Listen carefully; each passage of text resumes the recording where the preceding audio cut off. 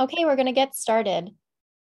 So thank you all for joining us today, this evening, and welcome to our Becoming Conservationists edition of Passports.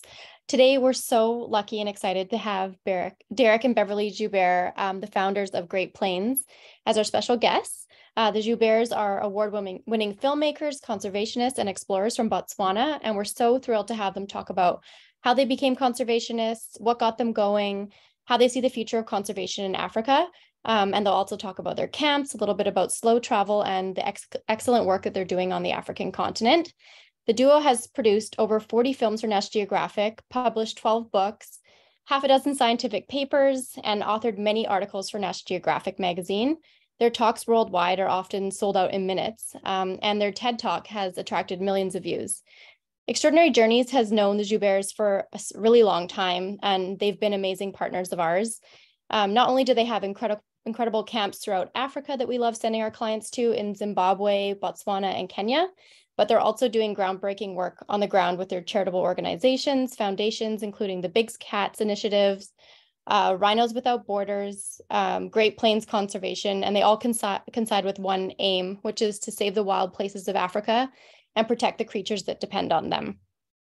As people are talking about regenerative tourism, the Jouberts are pioneers, and we want to support people like them who are doing fantastic work in Africa and beyond.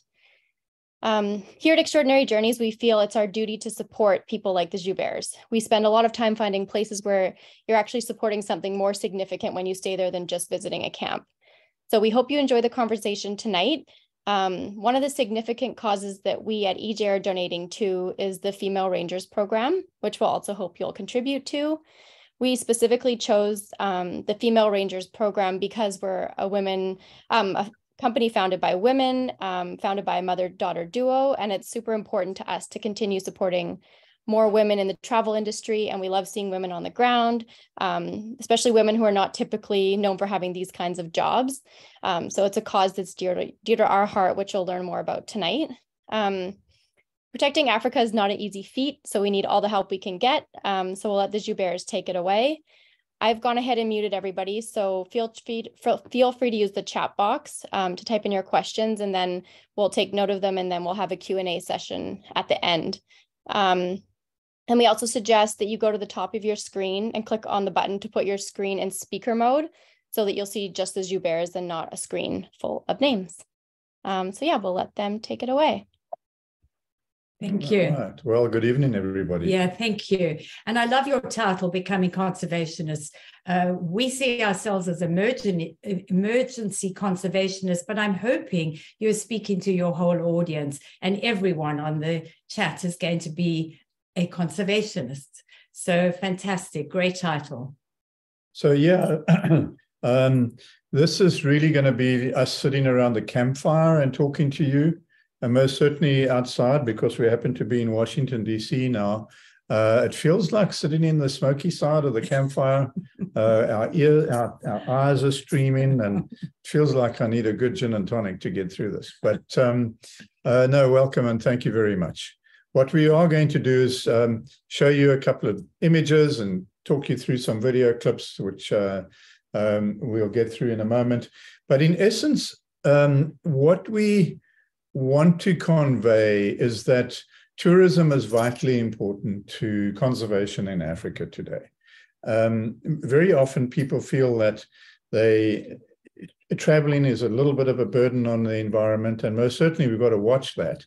But almost the biggest thing you can do for Africa is come out, get there, share those experiences with us, because not only do we leave conservation jobs behind, but initiatives behind, but we give jobs to a lot of people.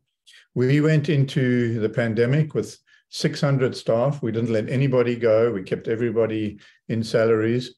And we came out of the pandemic with 800 staff. I don't know where the 200 arrived from, but anyway, we not the best business strategy.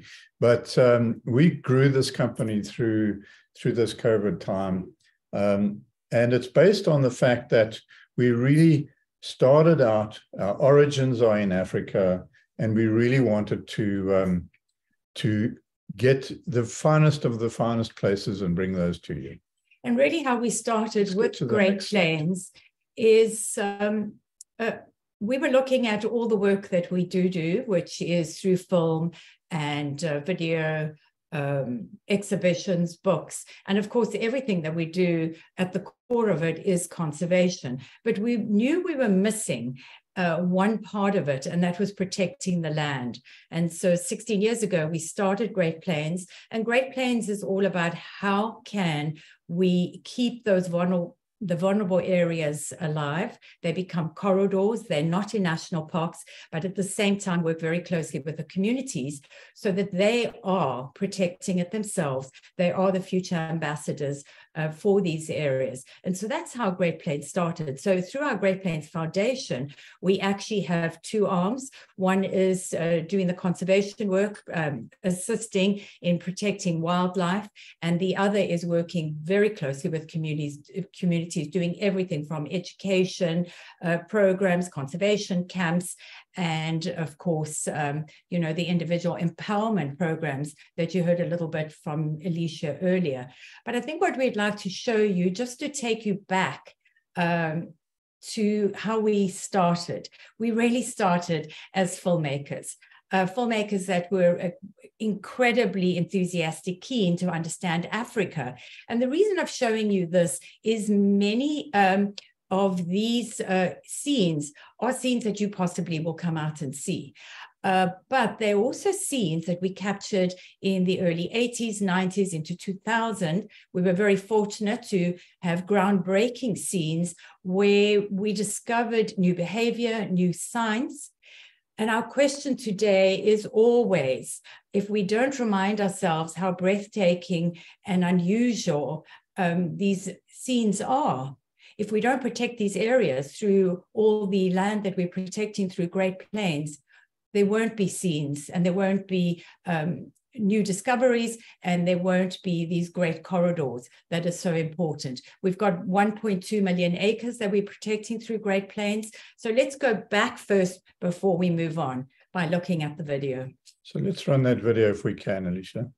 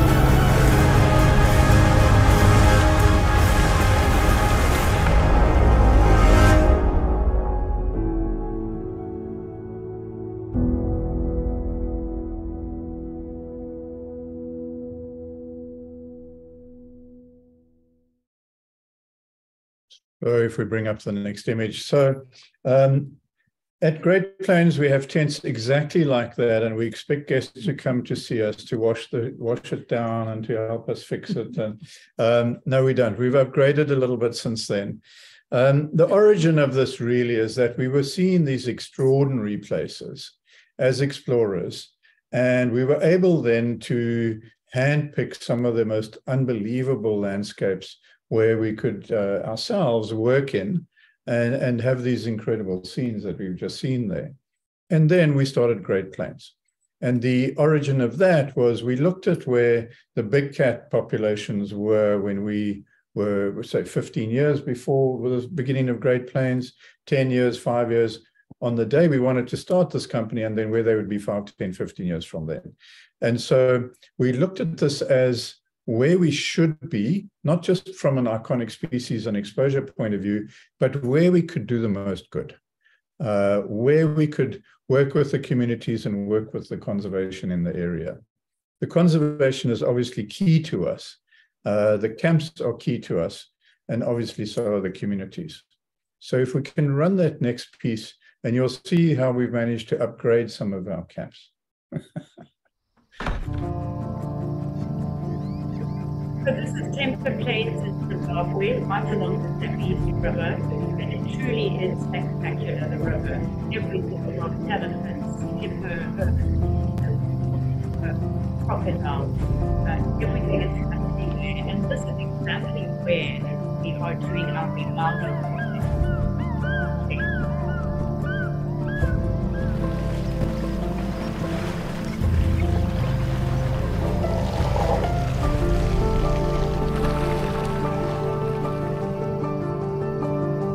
Your place to bring families, little ones, to get out on the river. That's the back of the river. It's beautiful boats, and of course, we need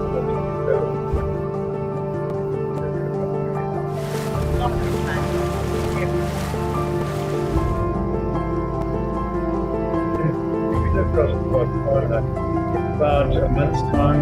We're going to be opening this little. And the tourism boat and private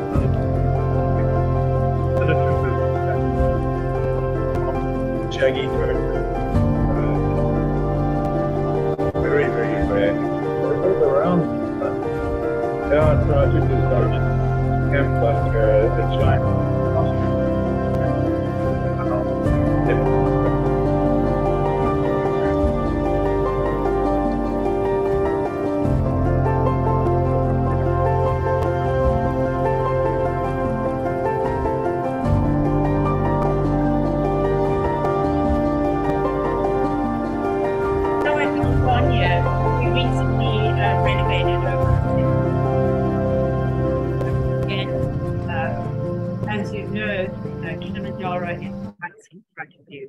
And what is really special about this place is there's a topside hide and an underground hide. This is what the elephants, we did say to elephant sound, animals running through. We are definitely protecting the largest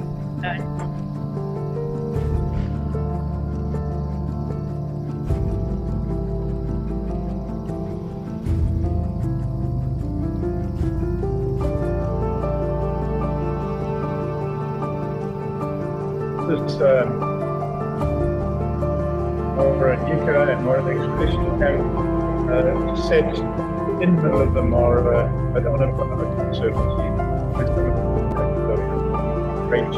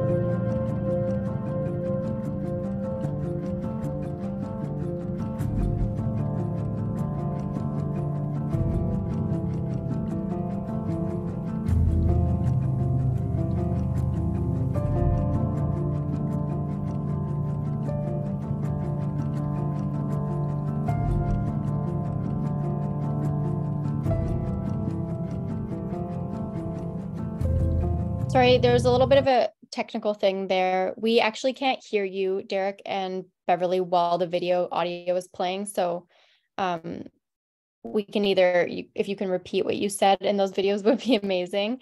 And then the next video, I can pause it as we go, just so that everybody can hear all the amazing things you had to say about the properties and what's coming. That's fine. We're actually just talking amongst ourselves about anyway. But no, of course, what we'll do is we'll talk before the video so that you've got one audio channel running going forward. Perfect. Yeah. So what we were saying in there was really that that we've designed these new camps now. Tembo Plains, the first one you saw along the Zambezi, is great for water activities. And then the one Sidatunga camp where you saw the shaggy-haired antelope running, the Sidatunga we see 5 or 6, 10 of them every day from the camp. Designed the camp in these great basket shapes like fishing baskets, and just had a lot of fun with that. All of our camps this year over the last 18 months or so have been completely refurbished, including Oldanya, Mara Nyika, which is where you saw the cheetah hunting, but all of them have just been redone. And then we've built some family suites in 3 of the Kenya camps. So that's Mara Plains, Mara Nyika, and Mara Expedition, and then did a major refurb in Oldanya. The exciting part about Oldanya is that we've got that beautiful low-level hide that you can actually sit all day. You don't even have to go out and just enjoy the time with elephants. Advance to the next slide. Can you also just speak to what there was a section there about what's coming that we couldn't hear you speaking to as well in that video?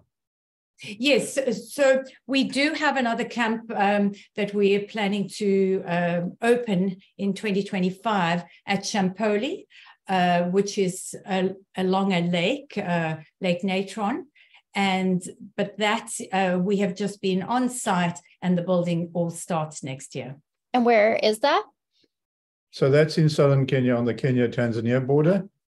And then the secret that we're not talking about was the next 3 images, which were gorillas. And so watch this space. Also by 2025, there'll be a gorilla experience coming out of Great Plains. So let's move it along to the next image. Where really and truly we wanted to talk, and we'll talk a little bit about this before and let you enjoy the video. But really and truly in conservation, there are these allies to change the planet. And we work very, very strongly with communities, in particular through when they're in need, through drought conditions. And Beverly will talk about the move we made in this last few months. Yeah, so the community had just come out of the pandemic, borders opening, tourism starting. So everybody, felt like they just got through it. And then, of course, a major drought hit in Kenya. And so that was really tough for them. Over a period of, say, 2 years, they started losing cattle, but towards the end, about 75% of their cattle. So their cattle were really skin and bone. The community was struggling, especially to nourish their kids. And so we took that on. But we decided that one way to nourish their kids would not be at home, but at school. So a little sneaky in so many ways, because we wanted to nourish their brains at the same time. We received immense gratitude a couple of weeks ago whilst we were in Kenya, when many from the 50 schools that we are feeding, we had an individual woman from each school come and give gratitude with all the elders. And I must say it was a very emotional ceremony that they gave, because we didn't expect that. We didn't ask for it at all. And it truly showed their gratitude in supporting their kids. Let's watch that piece.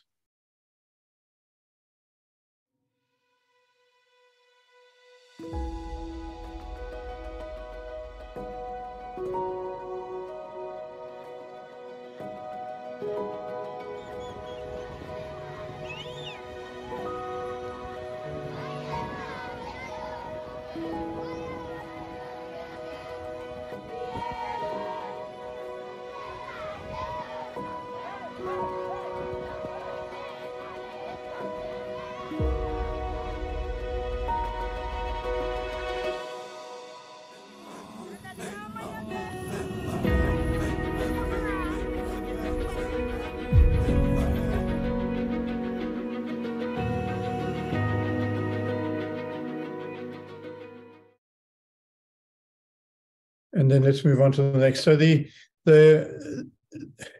what this is really all about is a good number of years ago,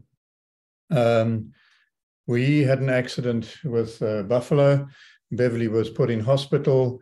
And while we were there recovering from that, both of us, we started thinking about how we had been given a second chance.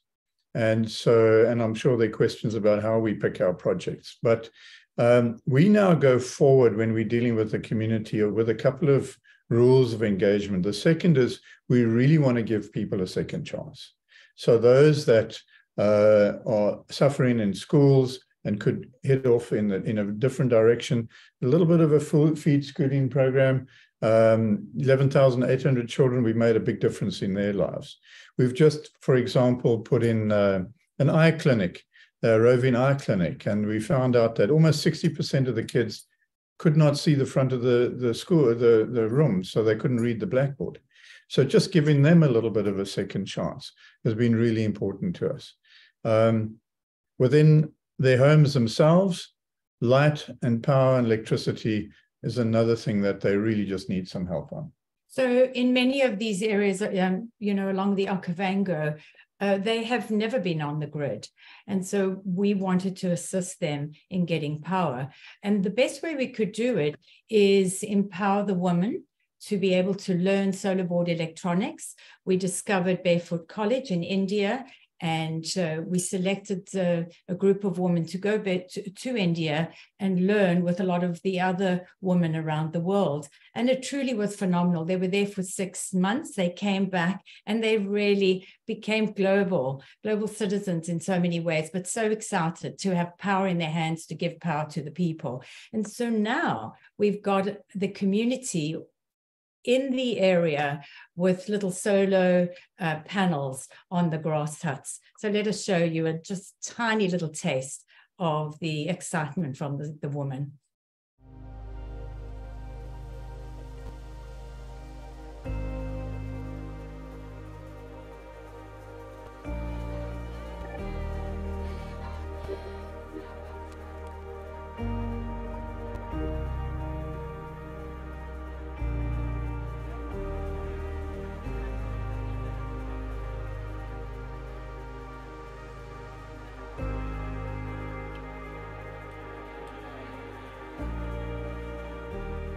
I am honored to the Great Plains and the Barefoot College for giving me this opportunity to come and gain this huge experience of installing solar.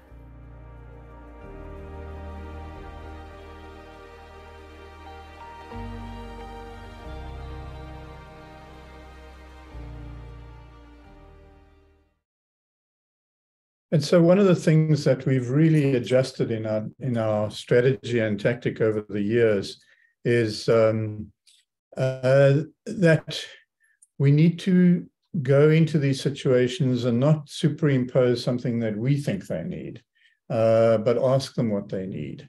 And in this case in particular, we were surprised that what these women mostly wanted was to be able to set up their own businesses, not to just get handouts, and to start a sort of our version of microfinancing, all based on this. And one of the things we discovered from this is that there were almost unintended consequences. So now these women have so many other benefits from having light, right? Absolutely. And so one of the other benefits, and you can go to the next slide, is working with a woman that wanted to be part of protecting the landscape. They want to be conservationists. They're most excited about being able to mentor their children. So whatever they're learning, and we thought the program as our new Woman Ranger program was going to take a 6-month course, but we're discovering to really make it's incredibly safe for them and for them to have as much knowledge as all the other rangers. It's taken a whole year, and we've already included the next 7 ladies to join them. So this is a pretty successful program. They are embracing it in a remarkable way. They are the eyes and ears Of course, they're trained on radio. They'll be able to alert, anti-poaching teams to come in, as well as the Botswana Defence Force, or in Zimbabwe, the Zimbabwean Defence Force.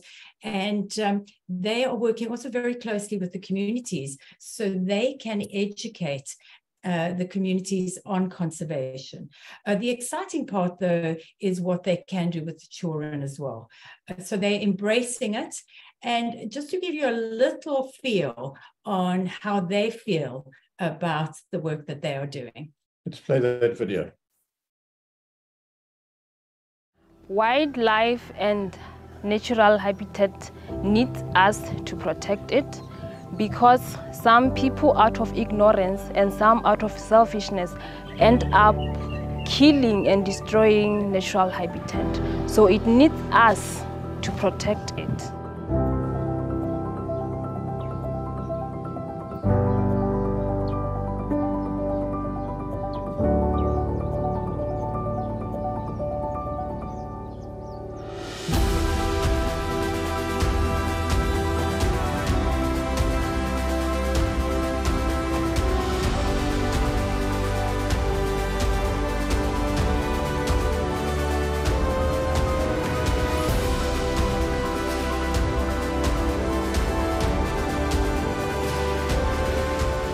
Being a female ranger, you take care of animals, you protect them from poachers, and you learn ways in which to protect them from extinction.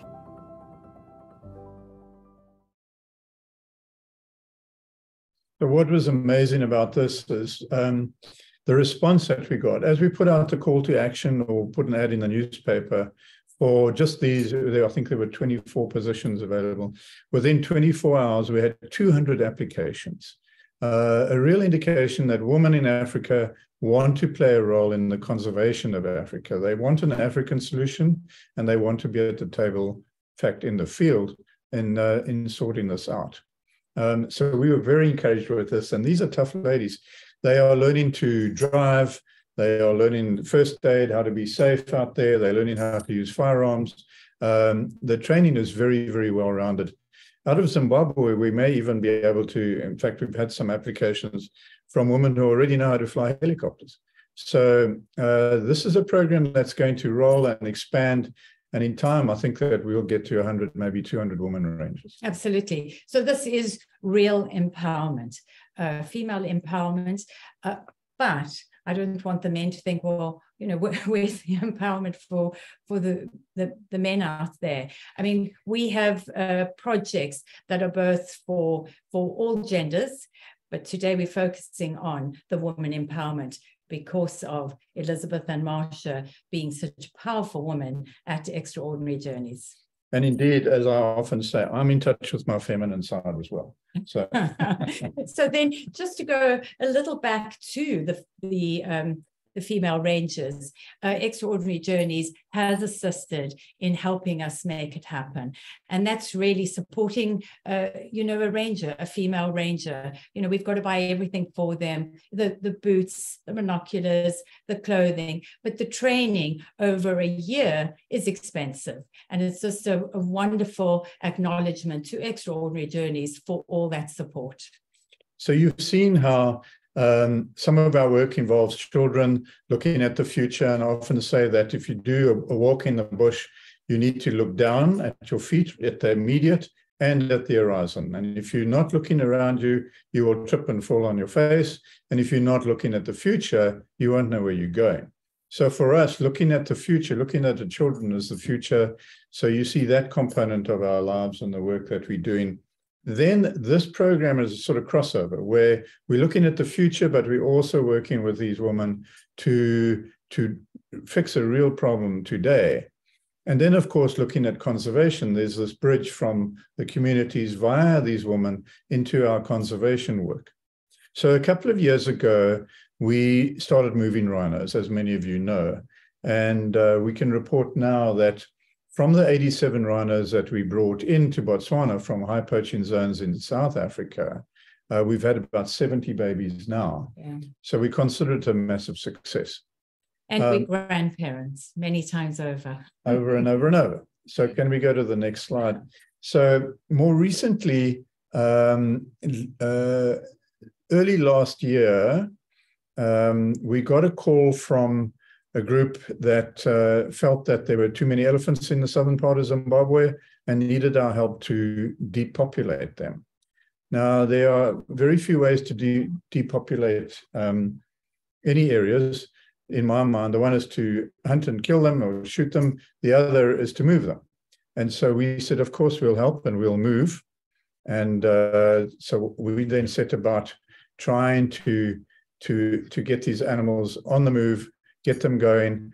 And that involved darting. When we got into it, it's a shopping list of about 3,000 animals, including 400 elephants.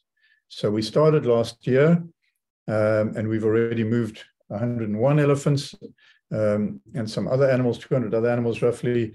And this is a clip of what we recently shot during that move.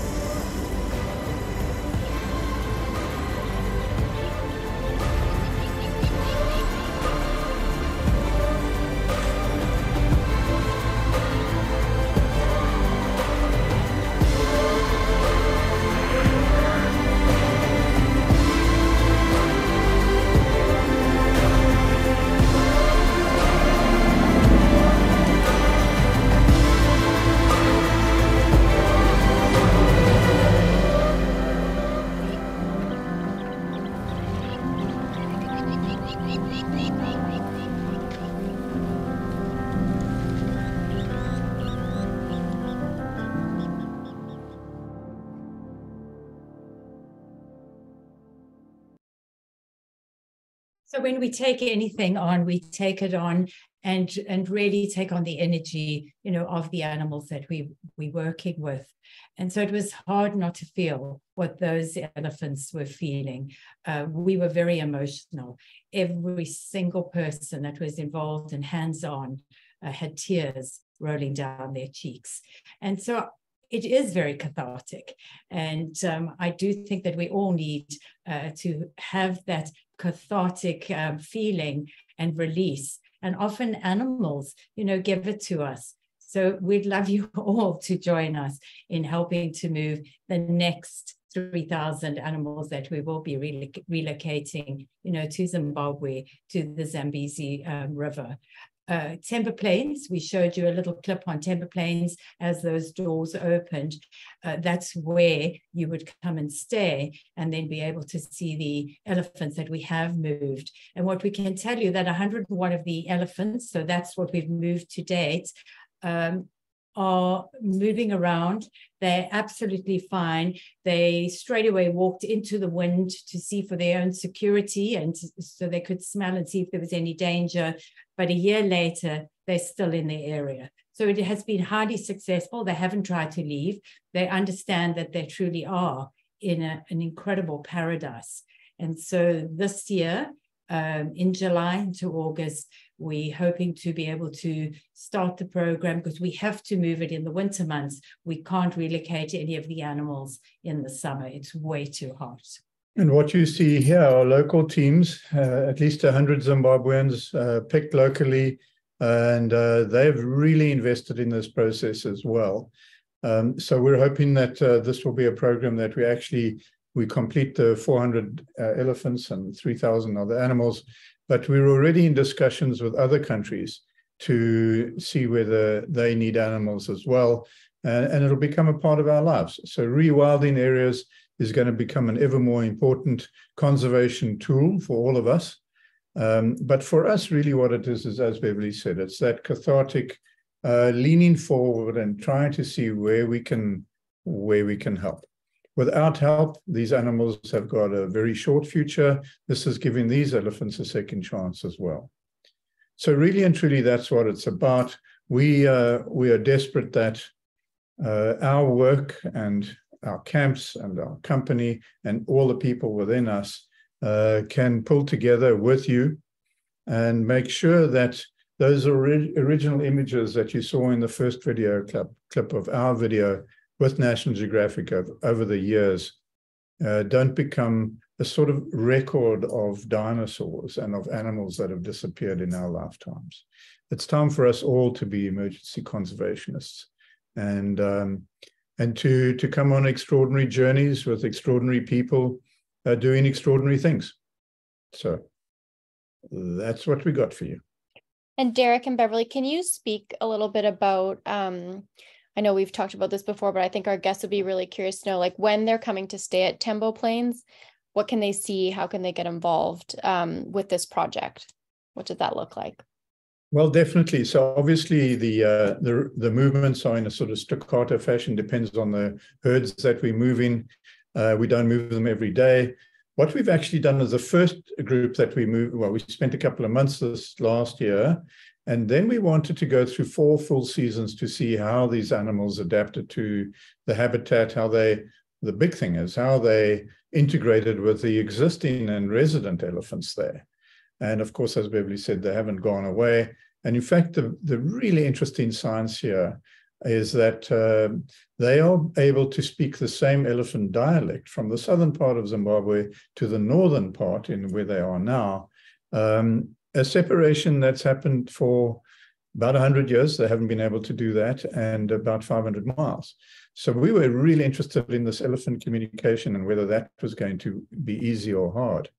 And so all of that science is going on as we speak. We've got women rangers in place monitoring these animals. We've got scientists in place making sure that we're finding out as much as we can about their movement, their stress levels, the communication.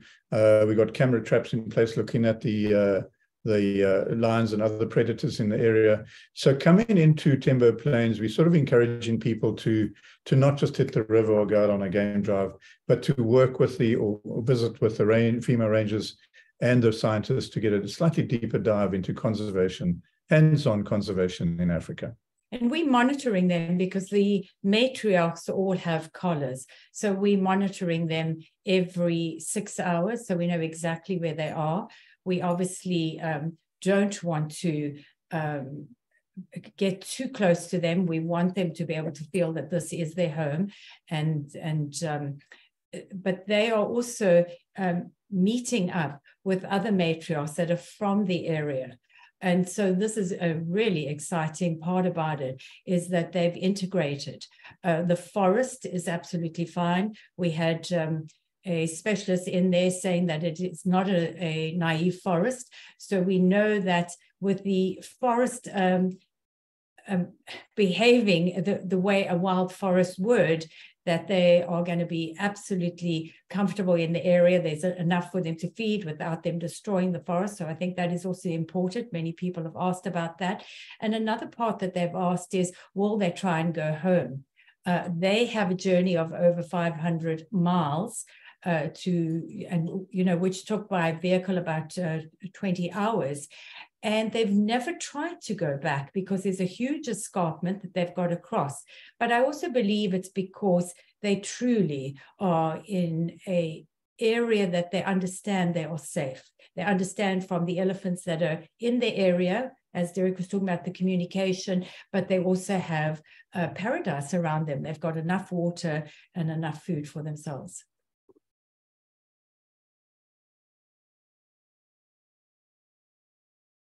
Do you want us Why don't we go on to stop the sharing and then, there we go, questions. I've got a few questions.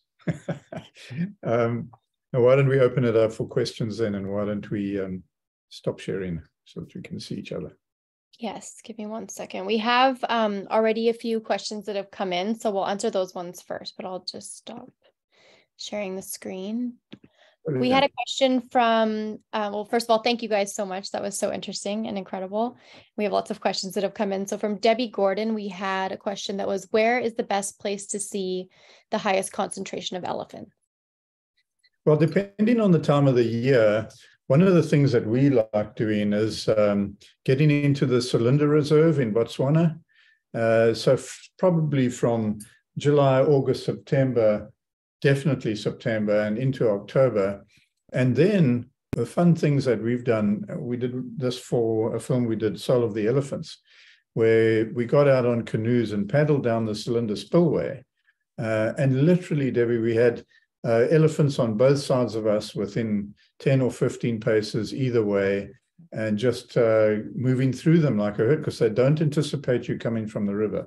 So the highest concentration of elephants is most certainly in the Selinda concession. Yeah, the Selinda concession. And so that means you could stay at two different camps. One would be the Selinda Lodge, and then the other Zarafa, because Zarafa is right along the Lake Sabadianja, and a lot of the elephants come and concentrate around there as well.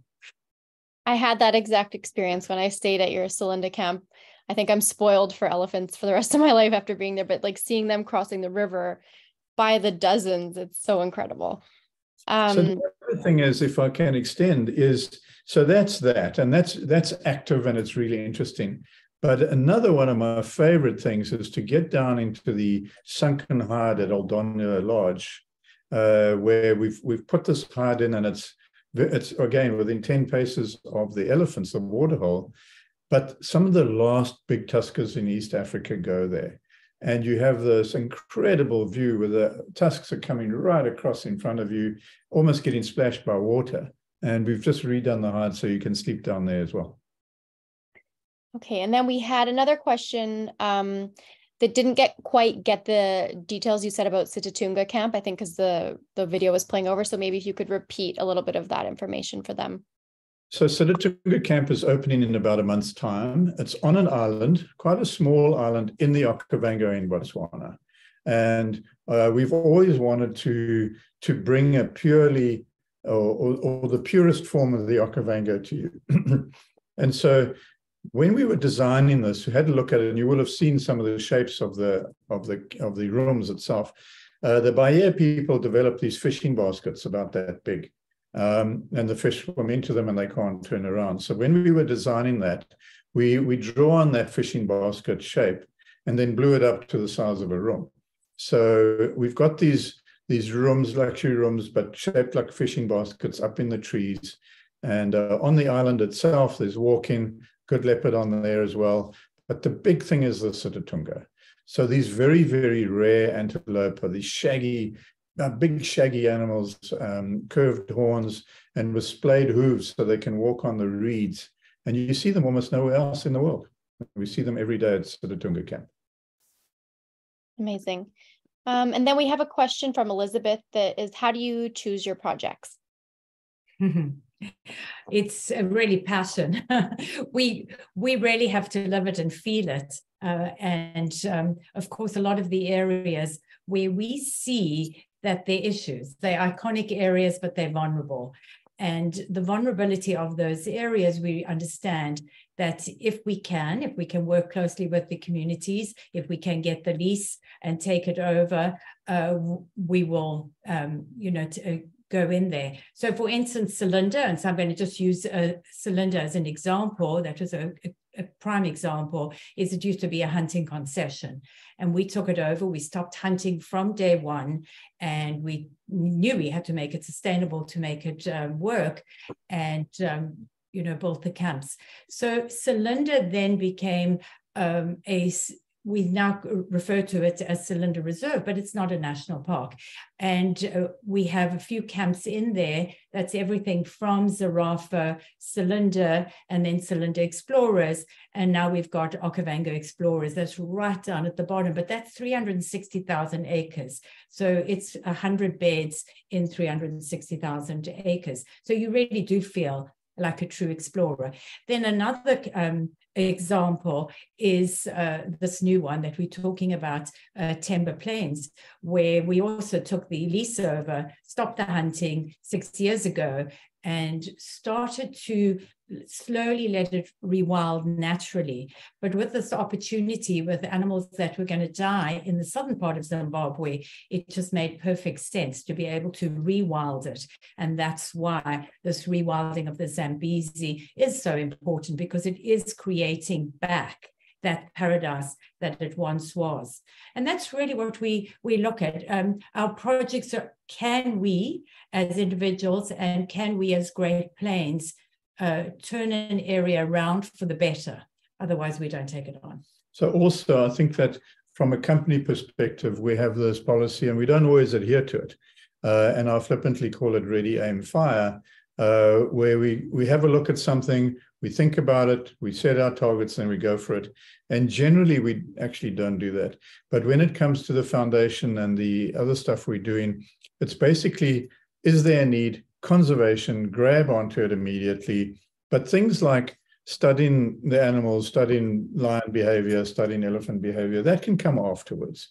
We're in this phase, we're all in this collective phase of needing to be emergency conservationists. There are needs happening right there, right now, reacting to the drought and feeding 11,800 kids a day. If we'd done a feasibility study on that, the kids would have died. So you've got to react quickly. And so we're very nimble. We jump on it.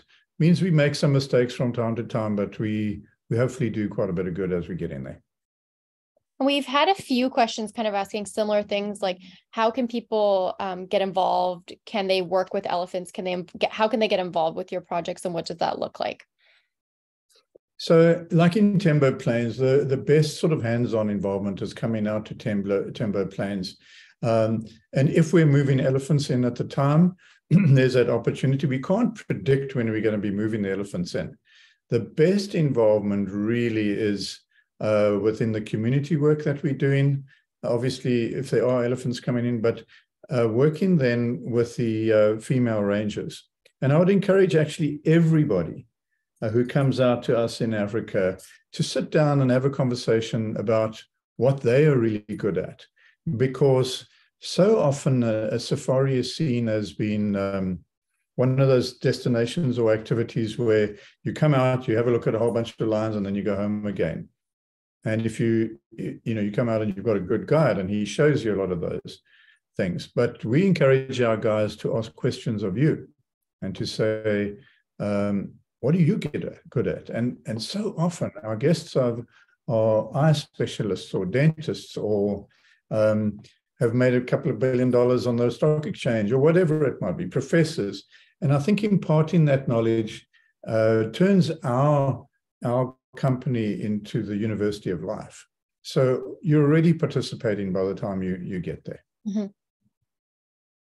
And then we have another question, or more of a statement, but it seems that women play a big role in your projects. Is that a correct observation? Speaking of the female rangers. Yeah, absolutely. That really all started in 2017 when I was lying in hospital, and we were interacting with all the nursing sisters. And I was in a particular hospital in South Africa that was a training hospital at the same time. So we had women from right around Africa that we could talk to, almost do a journalistic investigation on how they felt. And overall, the common thread was that they did not feel empowered. Many of them were abused. They all worried about their female child, whether there was going to be an issue of abuse. And so we thought, why not? They're so passionate. They want to be empowered, and they want to be part of the conversation. And that is, how do they protect their environment? And so we escalated. It's not that we didn't do any projects before, but we escalated our projects from then on. And it's everything from, education. We've also started a Masai Empowerment Trust, which is having shares within our company. And as Dereck mentioned earlier, the micro businesses, so microfinancing. The women are also involved through the education. Whenever we do education, or if we have a conservation camp where we bring the kids out to all the camps twice a year, we'll always bring the school teachers, and majority of them are women. So we're not only training the kids, but we're training the women. And so it's just opening up a new curriculum, but a new way of living in their environment. Often they learn everything that is happening in Botswana, in the capital and everywhere else, but never on how to live side by side with wildlife. And so bringing the women in, the nurturers, has really been important. We've seen a remarkable difference, but we've also got 50% of the women in our camps, I should say of our staff, are women, and they're great in hospitality.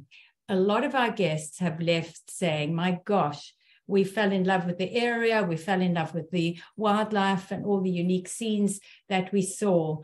But boy, we will remember the people forever. And then we have another question that is surrounding that, but how do you select the female rangers from all of those applications? You said that you got so many. How did you narrow it down? So it comes down to, so their prior qualifications are not that important. We're about to take them in and train them from start.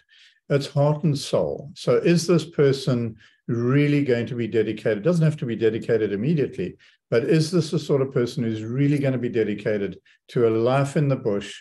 And also, for some of them, can we take some of them and turn them into trainers? Because what's really important to us is that women are able to get to that place where they can train other women, rather than have, as you saw in that video, we've got a ranger in there with a rifle and he's teaching a whole lot of women. But women want to have certain conversations with other women. So we're training trainers, and there's that. But also, to be very honest, it's a difficult job, and they've got to stay in the bush for a long period of time. And so if they have very complicated home lives, it may not be for them. And so it's a very quick selection process. So this is a question for me, but do the women who have children, what does that look like for them? Well, in many of these communities that we're working with, women do have children and then go to the workplace and leave. And it's a wonderful system, actually. They leave growing children with their mothers very often. It doesn't matter whether they're going to the bush or not. And so Africa is the perfect environment for these women to go off and do these jobs if they've got a stable environment at home. Okay, and then we have back to the rewilding project. What are the other animals being relocated, and when will they be relocated?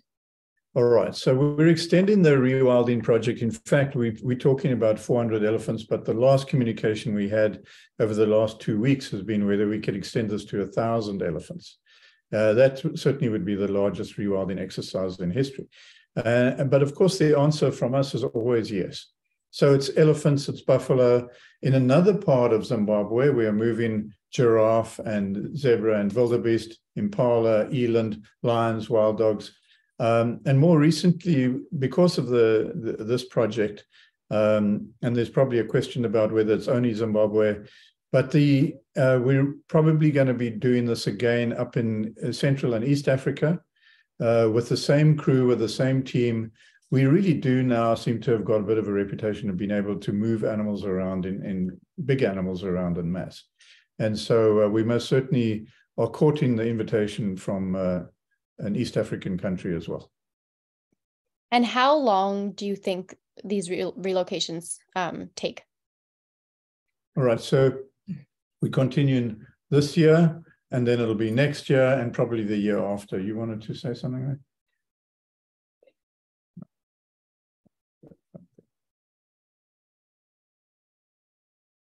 Somebody else going to say something? No? Oh, okay. And then there's a question from Marcia saying, do you foresee relocation taking place in other areas, which you just touched on? Did you want to elaborate on that at all? You want to talk about Uganda? No, I don't. I was just saying that in East Africa, there's an opportunity there. So yeah, we're open for business. If there's one of the great things about what's happening, well, there's some good and bad things. But so with 8 billion people, and certainly 1 billion of them soon in Africa, there's a population problem. But what's happening to that population is they're starting to concentrate. And so we're seeing these clusters of human population going into the cities and around the cities. And there seems to be a slow disinvestment in livestock. So many of the young Masai or the Samburu, for example, don't really want to take on the traditional jobs of herding livestock. And so they're looking for other work, and largely humanity works in clusters in the cities. But that means that large parts of Africa are being left largely uninhabited by people, also denuded of wildlife. But for anybody involved in rewilding, there's an opportunity there, if there are places where there's a high population, to move these high populations into those very, very low populations and rewild them. And that's really, really important, because one way to rewild these areas, and one benefit of rewilding these areas, is that you stimulate the biodiversity, and that stimulates the carbon absorption, and you sort of kickstart the machine. We are at time, but there's a couple more questions. So if you guys want to stick around, you can. In a few different ways, we've kind of had a few people ask, what can travelers and our clients do to support travel as a force for good, to travel more sustainably and to have a positive impact? Absolutely. Exactly all of that. I mean, I always feel that conscientious travel, choose the right place that you're going to be going to, choose the people that are giving back and working with the communities or with wildlife. So Extraordinary Journeys is very committed in protecting these areas. I think we all saw through the pandemic, without tourism, we went from 2019, where there was a $50 billion industry coming into Africa, and that went down to zero during the pandemic. So what happened is we started losing areas that were incredibly vulnerable. Governments had laid off, furloughed, retrenched, the anti-poaching teams. The conservancies couldn't pay for them. Many people lost their jobs. And so poaching was opened up and easy. Bushmeat trade opened to the point that it became a mass transnational criminal organization that was denuding the land. And that was one of the reasons why Great Plains got involved in Project Ranger, to try and raise money and to bring the rangers back so that they could stop that extermination. So travel is vitally important in keeping these areas alive, keeping the communities really enthusiastic about protecting their land. So please do choose the right organizations and know that, just by being there, you might witness on, firsthand what is happening, whether it's community work or conservation work. And you might be inspired to want to get involved in one of the projects. I mean, we have many projects at Great Plains Foundation, everything from, the education all the way to something that is an audacious project, like the project Rewild. And then just one more last question or comment. Dereck, last time you chatted a little bit about, in line with the same question, but about people spending more time in one place, like slowing down travel. I think it'd be interesting for our clients to hear a little bit about that as well. Yeah, absolutely. So we're great proponents of slow travel, where you come into one of our camps or one area and move in for 4, 5, 6 days. Just slow it down, get to know the animals there, go out every day, find the leopard and follow that leopard or lion and really understand it, rather than having to fly in, unpack your bag or don't unpack your bag, hit the game drive, come back in, have a late dinner, out again. And you're there for really 1.5 days some of the time. And I don't think that's a quality experience. I think that spending time there, moving in, you can check off the boxes. You can get a lion, leopard, buffalo, rhino, whatever it is in one day. But that's not really what this is about, is it really? This is really about connecting your soul to that land. It's also the reason that I think that mass tourism can have a really damaging effect on Africa and tourism. But if you're slowing it down, that implies that there are going to be fewer people spending longer time there, picking the right destinations and kind of moving in. I just wanted to add then that also, I think there's probably been a question through this about where our charity is registered, and the Great Plains Foundation is registered in the USA. It is a 501c3, and that means that that for anybody who wants to donate, actually the US government helps and pays as well. That was going to be my last question for you. If anybody has any questions, feel free to type them in the chat. I'll give about another 30 seconds. Otherwise, we'll wrap it up. I see some people. Coming to Africa is a lifelong experience. I just always see it as soul food.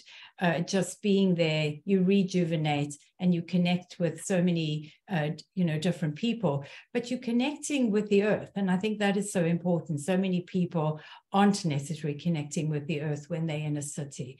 So coming to Africa and being part of the system and having the time, as Dereck said, the appreciation of actually being able to visit the same lion pride a few times over and witness the cubs, and just their strange dynamics is so important. Those are the memories that you'll take back. And if you have the time to sit and wait and be incredibly patient, you are often very fortunate to be able to, see something unusual that possibly has never been seen before, or you might be able to see the lionesses going out for supper. It happens every now and again in the Mara, more so with the cheetahs as well. So it is a unique place. I did want to add one thing, if I may. If anybody does want to come out, you should book with Extraordinary Journeys or an agent. We're not geared up to take direct business. There are a lot of moving parts in a safari, and you really want to be in safe hands. And if your flight is delayed out of Amsterdam to Nairobi or whatever that means, these are complex things that as an operator in Kenya and Botswana and Zimbabwe, we're just not qualified to take on. So stick with Extraordinary Journeys. We love you and we love what you do. Yeah, thank you. Thank you all so much. Thanks everybody for joining. We're gonna have this recording available. We'll send it through on email to everybody tomorrow so you can rewatch it or share it with your friends. And thank you so much again all for attending. Great. Thank you all.